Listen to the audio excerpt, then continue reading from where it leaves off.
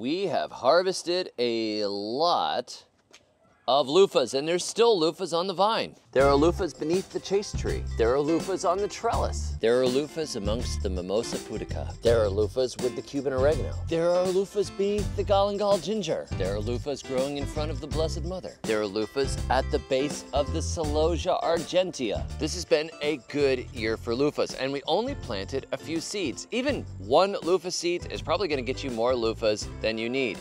But what can you do with loofahs? I'm very excited today to be joined by an actual scientist to talk about loofah, this incredible, amazing, unbelievably useful vegetable. Loofah aegyptica is one of the most fascinating plants. When I first discovered you no longer had to buy sponges from a spongemonger, I was hooked. I started growing loofahs. But the loofah has many uses, besides being a sponge. Yeah, get it. Yeah, get it. He's crashing it back. Yay!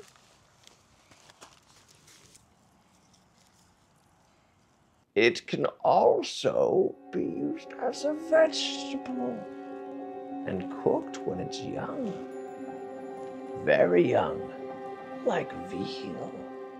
If you want to grow loofah, wait until it gets warm. After all danger of frost, when the soil has warmed up, this is a warm season crop. You have to plant it when it's warm.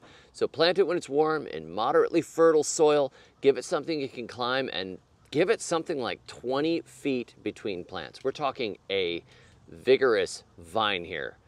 It will just run and run and run and run. And if you plant them too close, you just won't get as many loofahs. You don't want to crowd them out.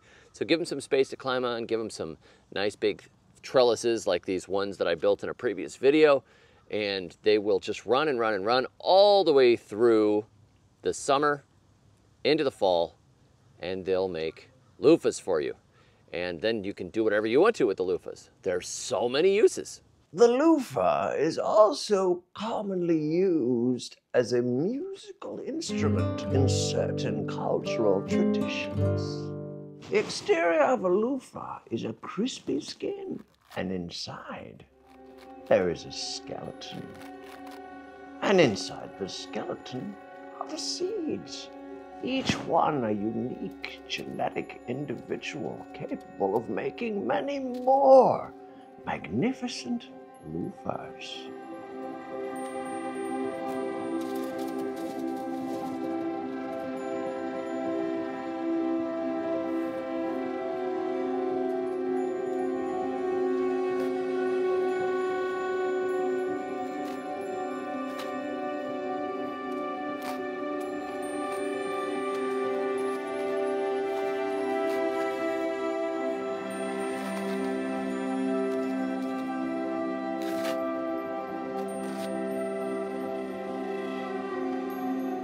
The loofah is a trans-dimensional entity capable of space travel.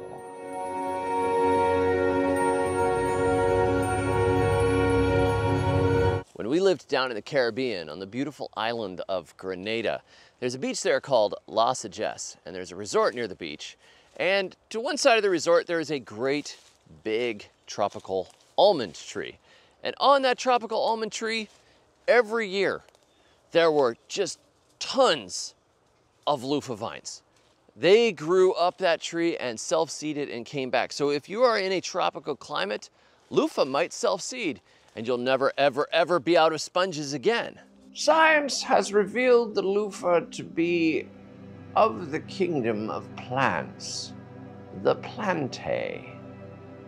It is an old plant, first discovered in the old times, before we discovered cucumber salad.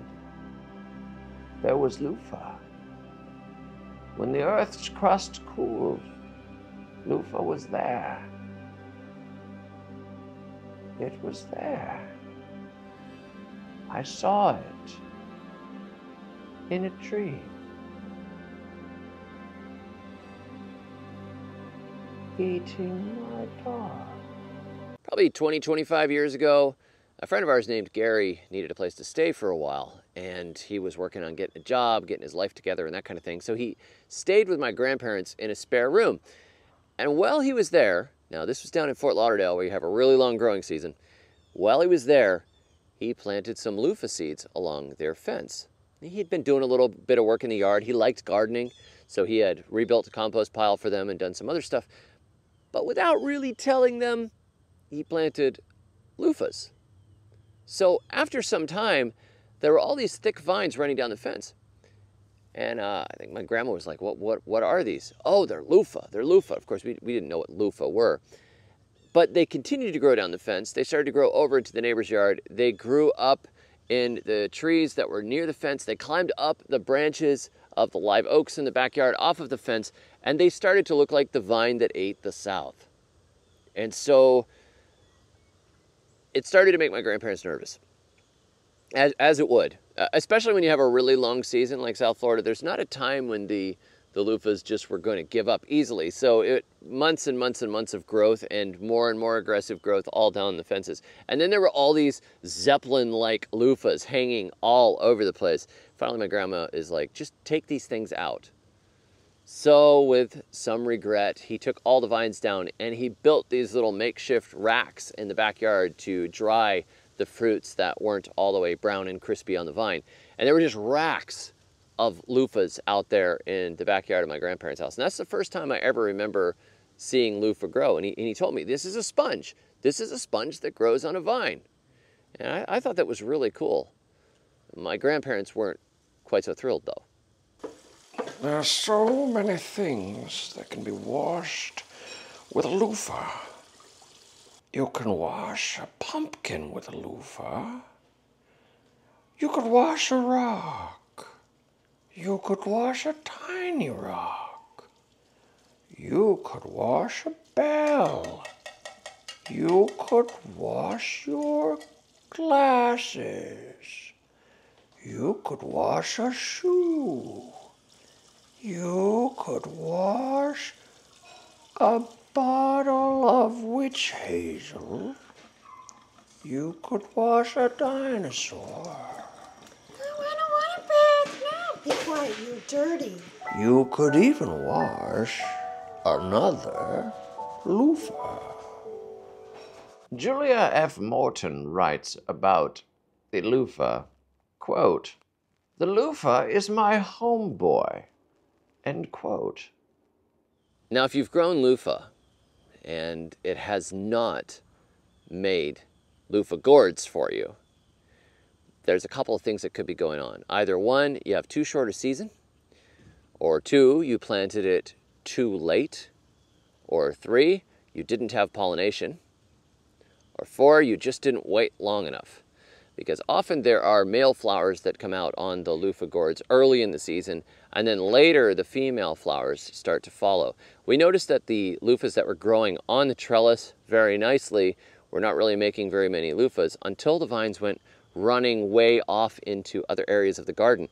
And then they started setting female blooms, and those female blooms rapidly developed into more loofahs than we can use. And that's great. That means we can grow loofahs one year and then maybe skip the next year. But it's a long season. There are male and female flowers, so you're going to need pollinators. And so you've just got to give it time and wait for the loofahs to appear. And if you are maybe in zone 3 or 4, you might just not have a long enough season to grow loofahs. They're going to take some time. The loofahs were part of cutting-edge German technology, which was very scary until it burned up. Thanks for joining me today as we took a look at this beautiful, incredible, unbelievable, fantastic, most useful of vegetables. And we also had the gift of having an actual scientist here with us to talk about Loofah aegyptiaca, the loofah, the sponge that is not from the sea. If you want to get some seeds, my daughter has a limited amount in her seed store. And of course, you could learn about this and many other vegetables in my books. I'll put a link to the books below. I'll catch you all soon. And until next time, may your thumbs always be green.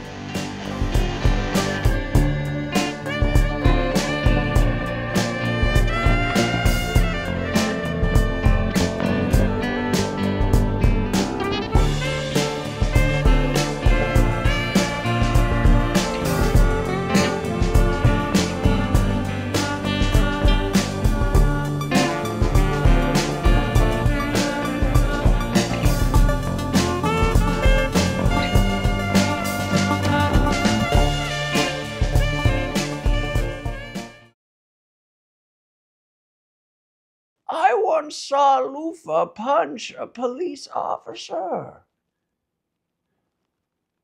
in space on television. It was all real, but they're generally kind. People hate these videos. People really hate it when I do this. That's why I keep doing it.